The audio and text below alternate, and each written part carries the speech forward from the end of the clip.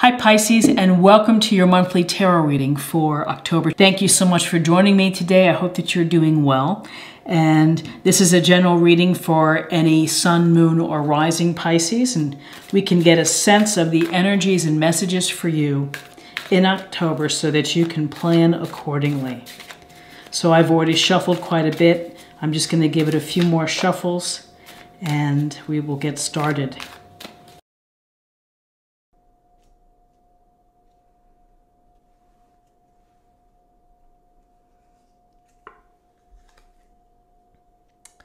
Okay, so the awareness of the week, the Emperor who flew out of the deck, and the Queen of Cups. So the Emperor, the word that comes to mind with the Emperor is presence and command.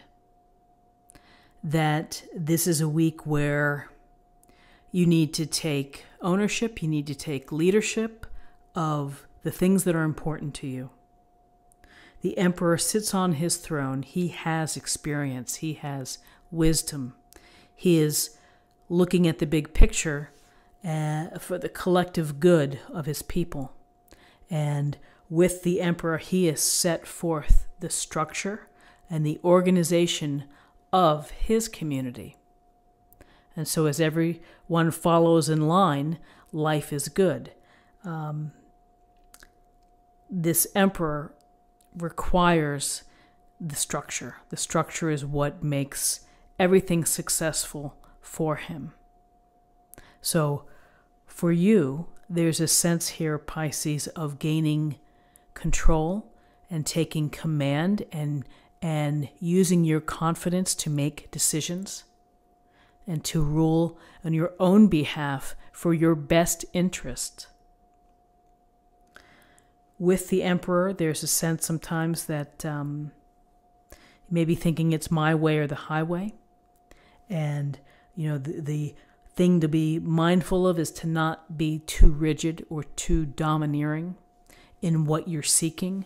There's a way to have presence and there's a way to show command, but also to do it in a, not sure of the word, a temperate fashion. But there is lots of experience. There's lots of success here.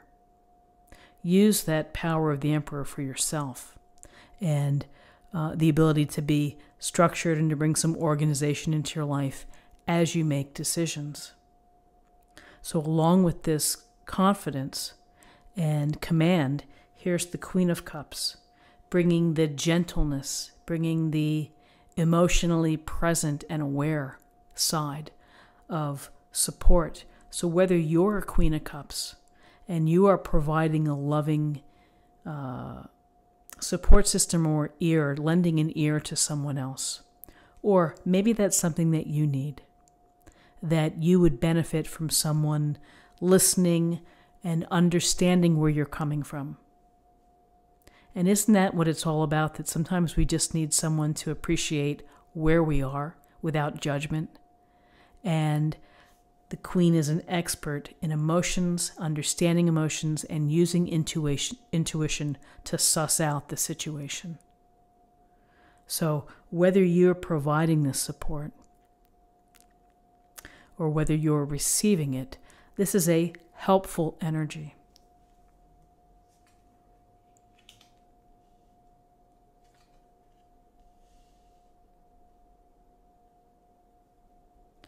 So we have Judgment, the major arcana in terms of guidance, and the Queen of Pentacles. So Judgment, we see the beings here rising out of the coffin, greeting the horn, listening to the call. It's very much a sense of rebirth, that this is a call to you to awaken you from this dead feeling that you may have within your life, to this feeling of I'm not reaching my purpose. I haven't fulfilled my dream or my vision or whatever it may be, or whatever the universe is telling me to do. I'm falling short. And it's this call to you that you stop and you judge and you evaluate your own life. And you do so without punishing yourself for what came before. You have to forgive and to let it go. You have the chance to be cleansed. You have a chance for rebirth, transformation, a restructuring, and again, a reawakening. It's never too late to have a second chance. It's never too late to recreate or to build something that's going to fulfill you. And so judgment is hearing that call and feeling moved to make changes and to do things that are going to benefit and for you to find your highest self. So here we have another strong queen within the mix. And this is the queen of earth, of common sense, being practical, pragmatic, likes good things, likes nice things, finds comfort in nature and in, comfortable things at home. The home has to be a beautiful place, ruled by Venus. So this queen, staring lovingly at that pentacle and is probably thinking, I enjoy the security of having this. I enjoy what it brings to my life, which is I can relax. I can enjoy the material comforts that bring me happiness. This queen is loving and nurturing and will take care of those that she cares about. So, again, whether this is support that you're going to benefit from, a Queen of Pentacles within your life, someone who is in touch, understanding, oh, you're under the weather, let me bring you some soup. How are you doing? What's going on? Following up. She's successful, she's resourceful, and she is caring. So the pragmatic, common sense side is, doing the work that's required, paying attention to friends, paying attention to family, multitasking, taking care of the responsibilities, making sure the responsibilities are met, paying the bills on time, making the sale, repurposing something that you found at a flea market. So in terms of guidance, you're having some thoughts about purpose, perhaps, and finding your highest self. And you have a lot of qualities here, or attributes, or people that can help give you additional support or information or guidance on how to proceed. Wow.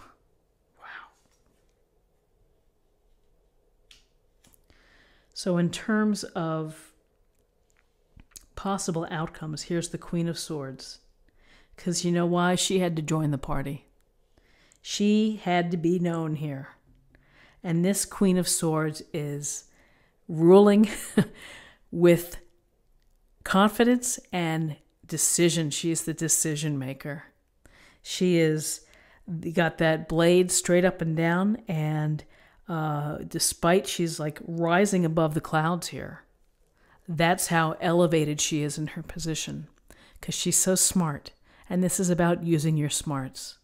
So you're getting all of these messages, which is be pragmatic, common sense, and use your confidence and make those decisions and take charge. But don't forget to use your intuition or lean on people that you need for support. So it seems that you have either a support system in place, or that you're going to be going to certain people, or these are the qualities that you're going to embody and that you're going to bring to the table. The Queen of Swords does not suffer fools gladly, if that's the correct expression. So, get your shit together. When you make decisions, know your facts, know your information, know what you need to do, and rule decisively. Don't rule on innuendo, rule on facts and information. Be informed. So with this sense of informed and all of these people helping, we get to the world. And the world is the completion, the culmination of the project, the journey, the path, whatever you've been working on. And she is celebrating, she's being recognized, she's enjoying the moment, because you know the journey's never easy. There's adversity, there's good points, and there are tough points along the way. And here, this is the time to take stock that you have reached the end and you're happy about it. You're able to enjoy it. You may be thinking, what's next for me? Because once one cycle ends, it doesn't mean that everything's over. Then you start anew and you think of something else. So this is an interesting set of cards here with a lot of people. Just very curious. Let's see what we have for an affirmation for the week.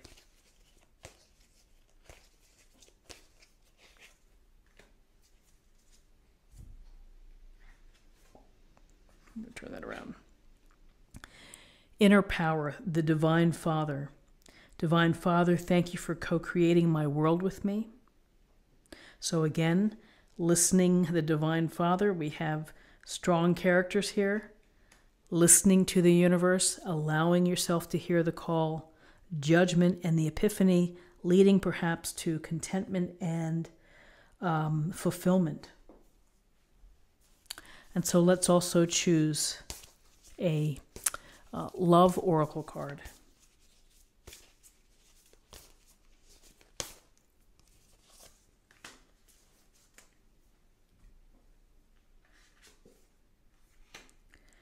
Show simple acts of kindness. A simple act of kindness can energize you and bring happiness to those around you.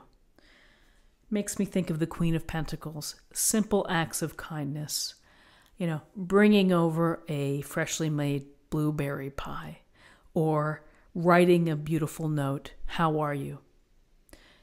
Being in touch, making the call. Simple things can bring such joy and happiness to others. So Pisces, this is what I have for you for the week. I hope that you found something helpful here today with this reading. If you did, please subscribe if you haven't already. Like this video, share this video, comment below. I wish you a great week, and I will see you next week. Take care. Bye-bye.